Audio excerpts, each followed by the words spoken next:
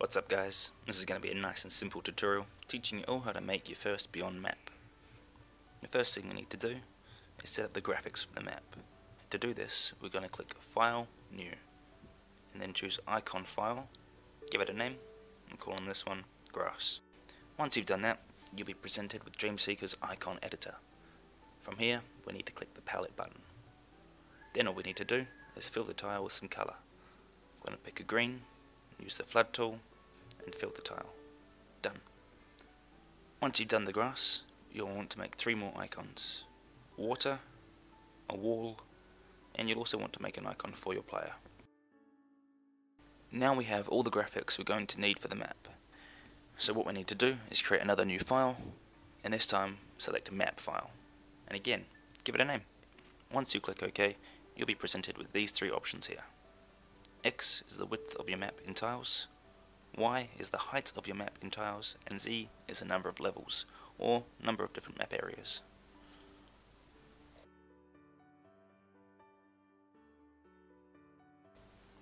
Click OK, and you get this. Right away you can see we can't actually do anything with this map. In order to fix this, we need to do a little bit of coding. And don't worry, it's going to be nice and easy.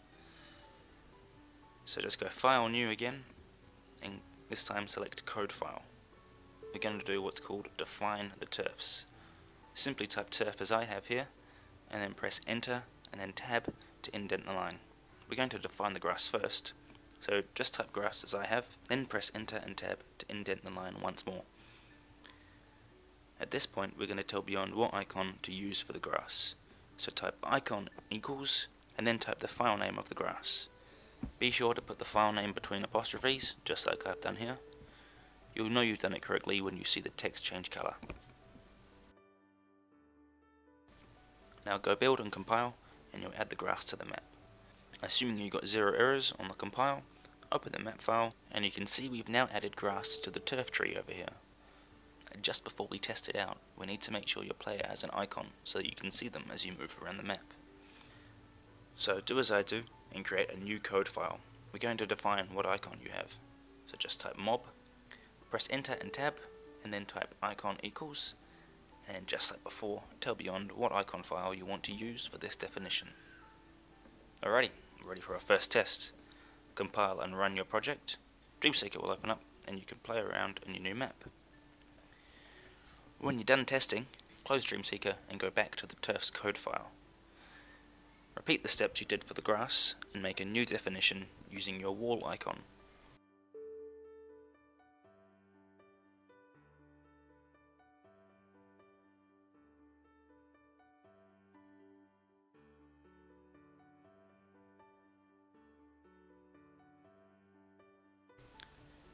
Compile your project, add it to the map, and when I run it, you can see something isn't quite right.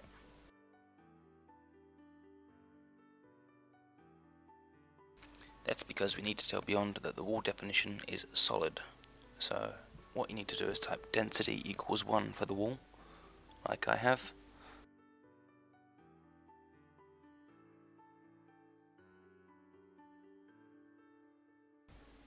And then when I run it now, you can no longer walk over the walls, you bump into them. And now we're going to do the water. Go ahead and define it, just like you did for the grass.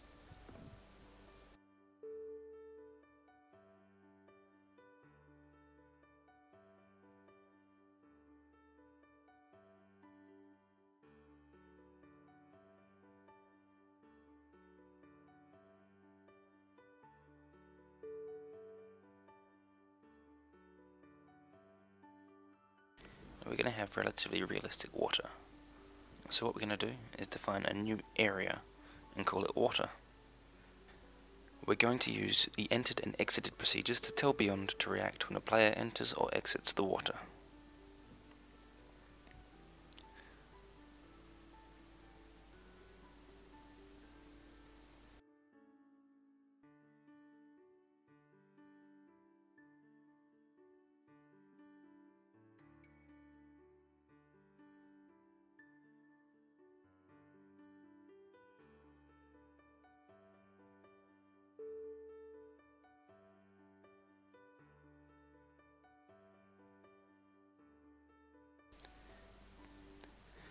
type the same that I have here and compile it again, go to the map and lay the area on top of the water.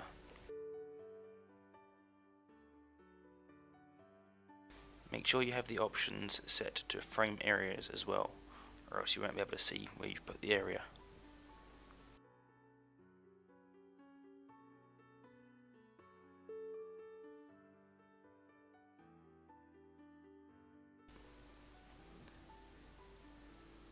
So now when we run it, you get this, and that's it.